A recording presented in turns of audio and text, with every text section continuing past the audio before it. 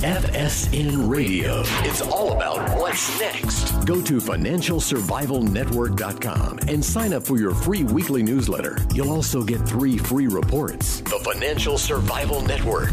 It's all about what's next. Welcome. You are listening to the Financial Survival Network. I'm Kerry Lutz, and it is August 30th, 2017. Hard to believe. Summer is just about over. Well, what's happening in Houston? What's happening with the dollar? What's happening with gold? Where's it heading? Bob Hoye is with us once again. Always great to hear from you, Bob, and love to hear what your wisdom and your experience tell us about what's happening now. Kerry, thanks for your kind comments, and it's good to be with you. Yeah, you've got huge news items. The Houston storm, and it's doing immense damage. Of course, the left has gone crazy with it. This is all due to CO2 and modern industry, but that's not the case. It'll eventually get sorted out and fixed, but in the meantime, it's a very impressive amount of damage being done. But the interesting thing is that it really didn't push the price of crude oil up that much. Yeah, you've had a sympathetic rally in gasoline, but then you've had a huge amount of North American refining capacity down. Mm-hmm. But, you know, there's something going on with the oil patch stocks, and that goes back to where the resource sector got hit down to January 2016, when the price of crude fell to $27. And also base metals got hit very hard in that, and the base metal mining index, the XME, it fell to a third of its high. And then you also, on the same move, which was a disaster in crude oil, the oil stocks, XLE, only fell something in half. So that then reinforced my point of view, is that there were a lot of people in the oil patch stocks who were holding for a disaster in the Middle East and or a disaster in the Gulf, and it didn't work. So now I think these people are liquidating holdings because the reason for holding was a hedge against disaster. We've had disasters and it doesn't work, and of course this reason for that is the immense increase in production from the tight oil, the shale stuff, and also natural gas market is changing. So this is fascinating stuff from the historical point of view, because the price of crude oil is going to continue to stay weak, and it's a resource technological revolution. And if you go back to the 1880s in Montana, the base metal miners learned how to mine large or good-sized high-grade copper, and the production soared. Mm-hmm. Then in 1910 is when Bingham Canyon was put into production. Bingham Canyon is just south of Salt Lake City, and that was the first really low-grade copper system to be put in, one of these copper porphyries, and Bingham Canyon is still operating. So that was a tremendous revolution in producing low-grade copper. Then in the 1970s, you had Newmont learned how to put into production at that time, which was, considered a low-grade system, a large low-grade system with the Carlin, Nevada type deposits. Mm-hmm. And that was a revolution. So now what you have now with the shale production and the ability to discover it and the ability to put it into production is absolutely phenomenal. And it is a natural step to efficiencies in yet another resource sector. So the price of crude is going to be continually weak, we figure. So, and this goes back to 2014 when it was trading about 107, and I pointed out that in previous serious contractions, the price would fall to 1/3 of the high or 1/4 of the high, and those prices, I remember, based on the 107, worked out to 37 or 27, and we didn't know which. Briefly got down to 27. So, mm-hmm. But this would be on annual averages. So you get something like, say, $30 on an annual average. Now that will be interesting to the industry. So then, what we want to do is also take a look at the base metals, and we thought that they would rally this year out through into August. And they have done very well. The index, GYX, is done well. And within it, Zinc has had a hot run. We think copper has a little further to go. But one of the things that we are looking at here, Kerry, is that this could be the culmination of the great bull market for stocks. And we've got a historical guideline for this one, and that is that since the first bubble, the South Sea bubble in 1720 blew out, that one's notorious, like people know about that one, but decades ago when I was doing the historical research, I noticed that there was a big commodity peak 9 years earlier. And I thought, oh, that's interesting. So let's look at the other big well-known bubble, which was 1929. And indeed, you had a huge commodity blowout in 1920. So you got this 9-year spread. So then I went looking through the rest of history, and yeah, there was a huge bubble blew out in 1825, and there you had a good commodity high in 1816. So this is the pattern. 1873 is another one, big bubble in stocks, culminated in 1873, and it was preceded by a commodity high and a high for the CPI in 1864. So here we are. Now, the last really big high in commodities was 2008. Remember when crude oil got up to $147? So here we are 9 years later on that old model. So if the stock markets were not speculative now, then that relationship of 9 years later would be of no interest. But what is of interest, Kerry, is that you have a speculative stock market. And indeed, our technical measures put this as the last time you had speculative excesses like this was in 2007 and in 2000 going into March 2000. So, you've got something historically going on. Now, of course, those two dramatic bull markets, the dot-com bubble that culminated in 2000 was unique, but it wasn't preceded by an important high in commodities 9 years earlier. But on that one, we just used the yield curve and credit spreads to determine that maybe the top might be around March, and it was. And then in 2007, that was the same thing. We're using the changes in the yield curve and credit spreads to call the culmination of that one. And then now, but that one wasn't preceded by an important high in commodities 9 years earlier. So this one, Kerry, has very important historical features. Right. So this is where we're watching it very closely, and the excesses in technical side, that basically momentum and sentiment have been right up there, about as high as you can get. And so we're just waiting for it to roll out. Now, as a gain thing, we go back to our work on credit spreads and the yield curve, and particularly of interest, and I'm just working on it right now, is the short-dated interest rates, such as now Treasury bills. And in the past, there used to be the call money, which was the rate at which brokers and bankers would lend money to each other. And it was a very good representative of money market conditions. So in the bubble in 1873, you had, as usual, short rates went up with the boom. That one was until June, and then it declined. The decline in the call money indicated that the biggest part of the bubble was in, and people were getting careful. So, and that bubble peaked in September of 1873 in the U.S. Then the next one, 1929, in June, the T-bill rate went all the way up till June and started coming down. And that then was the signal of that the boom would soon be over.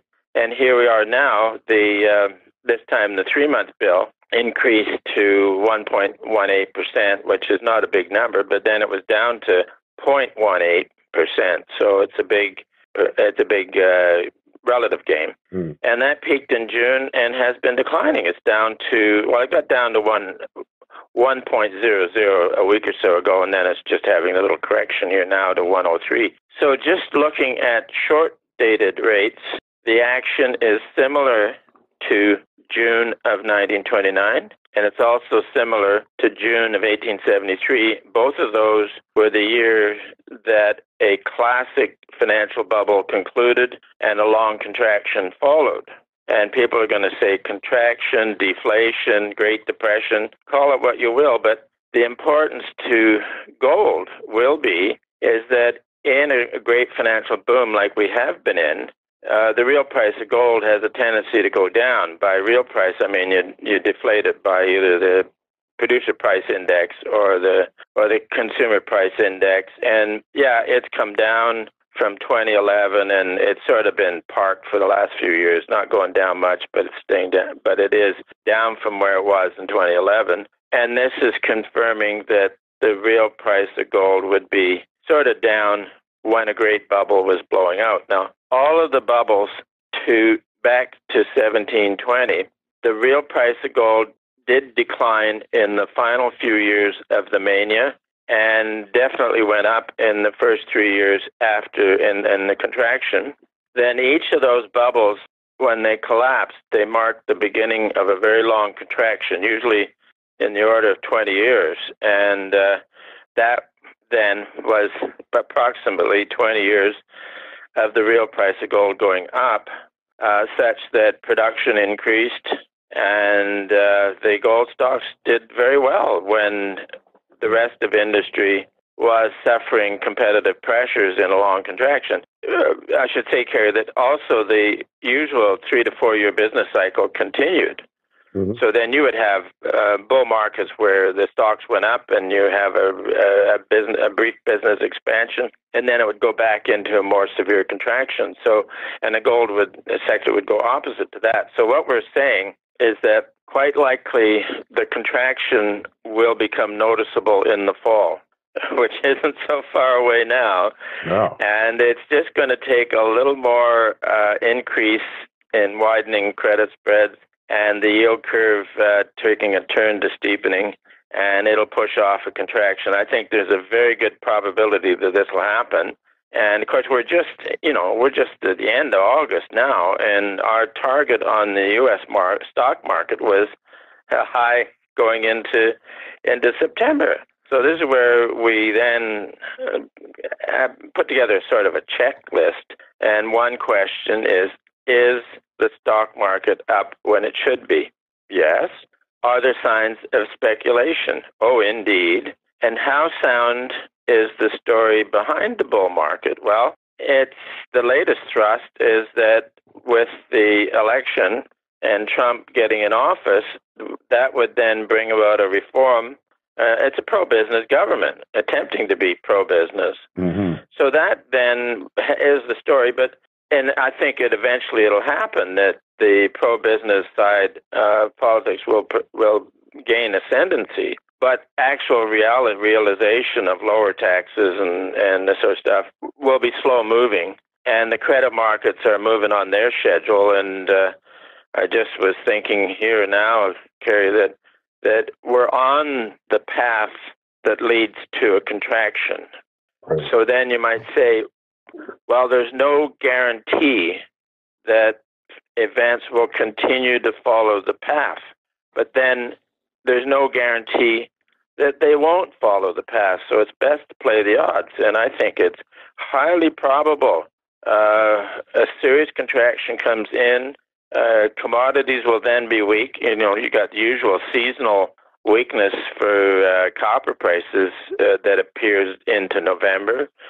Crude oil seasonality is down into December, January kind of thing. So that would be part of the contraction, and that would then begin to move the real price of gold up.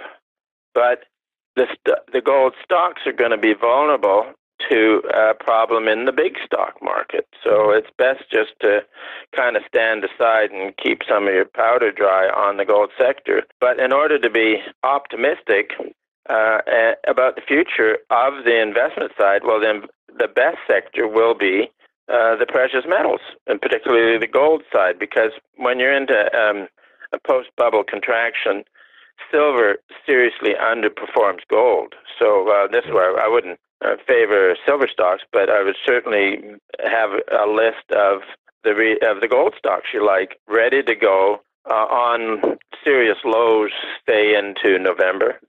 So what do you think for 2018, Bob? Is that going to be an up year for precious metals and a down year for the economy? I think Kerry, that's as simple as you can get it, and it's going to be so. But the other thing is, you look back in the 1930s, the gold sector was vibrant. It was fabulous. The senior stocks, like Homestake then, in the crash got down to about $8.50. Then for the next year and a half, 1930, 31, you could have bought it for $9 a share. And then when it started to move, now by the end of 1932, Homestake stock was up something like 130%, and their earnings were up about that much as well, with no change in the price of gold because it was still fixed at $20.67. But what it was is the cost of mining had come down, wages, labor, the cost of blasting, hydrocarbons, all that. This real price went up enough to make the gold producers profitable before Roosevelt raised the price of gold in 1933. So all he did was raise the nominal price from $20 to $35, but in the meantime, Mother Nature was raising the real price anyway. So eventually, Homestake stock got up to mid-60s. But the key thing is that in those days, the gold miners paid out everything by way of dividend. So on your $9 purchase of Homestake, through the 1930s, it was paying $4.50 a share dividend. Right. Absolutely incredible return. In the meantime, your stock had gone to $60. So this just illustrates that in a post-bubble contraction, where deflation is bothering everything else, the gold sector has done very well, and that has been the case on 4 out of 5 of the long post-bubble contractions since the first bubble appeared in 1720. As a matter of fact, the great gold rushes in history have occurred at the bottom of the Great Depressions that follow as a bubble. 1895, Klondike, then 1840s, California, and those were at depression bottoms when the price of gold in real terms was high, and also with the depression, labor was there's not that many employed. So then unemployed went looking for gold. So I love it, Kerry. This is going to be fabulous once we get past the financial storm this fall, and it won't be too kind for portfolios of ordinary equities, but it'll be very exciting for the gold side. Right. Yeah, well, it makes a lot of sense. So what about the fact that gold has just broken 1,300? Is it my technical guy, we had the rally on gold, and we're now getting early signs that the move may be maxing out. We're also got early signs that the decline in the dollar index is maxed out. Right. So somewhere in the next few weeks, this could be quite a serious reversal with the dollar going up and the precious metals going down. Now, here's another one that history illustrates, is that when you're going into a credit contraction, I've mentioned what happens to the curve and what happens to spreads, but actually what a really good telltale is silver. So say somewhere in the middle of September, if silver is suddenly down a huge amount relative to gold, then that's saying that we're going into a contraction, and it happens virtually on every contraction. So actually, when you look at the gold-silver ratio, you can call it the metallic credit spread, and when you're in a boom, silver outperforms gold, so the ratio goes down. And then when you're in a contraction, it goes the other way, where silver underperforms gold, and the ratio goes up. And you go back to 1980 on the big Hunt Brothers promotion on silver, that was, they had looked at historically, and the gold-silver ratio had spent a fair amount of time, 100 years or so, close to 16. And that was the promotion, and they did hit 16. And then that problem, that blowout in 1980, prevailed for a long time, unwinding all of those positions in gold, silver, as well as crude oil. I remember that was part of the game in 1980. But then in 1990, was the last of the liquidation of those problems, and the two big banks, Chemical Bank and Chase Manhattan, were in serious problems. The Fed had to bail them out, and it lowered the reserve requirements. But the gold-silver ratio got up to 100. Right. And from 16. Now, that was a lot of pain for the silver guys. And this is, of course, this is now easy to use as a target. We're now about 75 on the ratio, and I'm quite convinced that it will rise within the next few weeks. And the gold-silver ratio go to 100 next. It's already been to 100 back in 1990, 91. So it's been there once. It can go back again. And you think it potentially could hit that, huh? Yeah, the gold-silver ratio, it could go to 100. And that's, there's been a guy, I can't remember the name of the president of the company or the name of the company here, but for the last couple of years, he's been very strong on saying the gold-silver ratio has got to go all the way down to 16. Right. But all I can say is that's opinion, and it's not based on any historical evidence at all. And the historical evidence is that when you're in a credit contraction, the silver plunges relative to gold.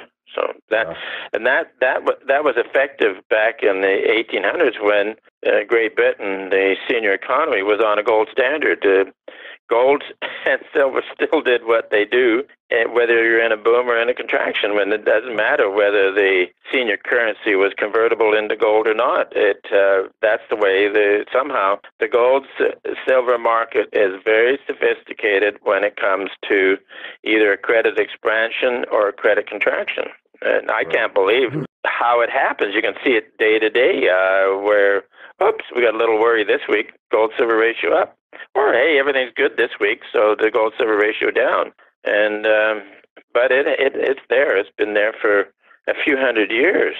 As a matter of fact, you can say that where you've got a long data trail, 300 years of it anyways, and you know what's going on in the general economy, the gold-silver ratio does what it does. Goes up in a contraction, and if you get now the gold-silver ratio breaking beyond 80, that will be saying that a contraction is at hand or you're actually in one. Mm-hmm. Fascinating. Well, this is going to be really interesting to watch, Bob, and see how it unfolds. I think Kerry, I like to say to my friends that I consider it a privilege to be alive and vertical in these absolutely incredible financial and political markets. This is wonderful history, very exciting, and I'm glad to be watching it. History in the making, as they say. And Bob, we want to find out more about you. Where's the best place to find your work? Yep, actually, just Google Bob Hoye, BOBHOYE, or we have the website at institutionaladvisors.com. And that's all it takes. Brian Ripley looks after our inquiries, and we can put people onto a trial basis where you get the fresh stuff for 4 or 5 weeks, and then we would welcome your subscriptions. Okay. Sounds good, Bob. Hey, any questions, comments for Bob, myself, or anyone else you hear on the show? Just write us at kl@kerrylutz.com. And the Twitter feed's at Kerry Lutz. The Facebook page is Financial Survival Network. Bob, it's always a pleasure to have you. We'll talk to you again real soon. Thanks for coming Looking forward to it, Kerry. FSN Radio. It's all about what's next. Go to financialsurvivalnetwork.com and sign up for your free weekly newsletter. You'll also get 3 free reports. The Financial Survival Network. It's all about what's next. They fell something in half. So that then reinforced, my point of view, is that there were a lot of people in the oil patch stocks who were holding for a disaster in the Middle East and or a disaster in the Gulf, and it didn't work. So now I think these people are liquidating holdings because the reason for holding was a hedge against disaster. We've had disasters and it doesn't work, and of course this reason for that is the immense increase in production from the tight oil, the shale stuff, and also natural gas market is changing. So this is fascinating stuff from the historical point of view because the price of crude oil is going to continue to stay weak, and it's a resource technological revolution. And if you go back to the 1880s in Montana, the base metal miners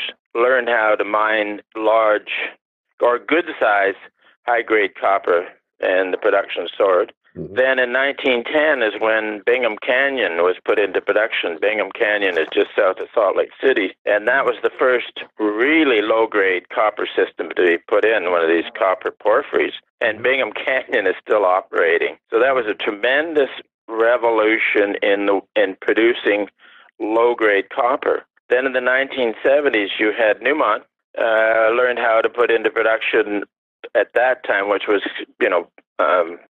considered a low-grade system, a large low-grade system with the Carlin, Nevada type deposits. Mm-hmm. And that was a revolution. So now what you have now with the shale production and the ability to discover it and the ability to put it into production is absolutely phenomenal. And FSN Radio. It's all about what's next. Go to financialsurvivalnetwork.com and sign up for your free weekly newsletter. You'll also get 3 free reports. The Financial Survival Network.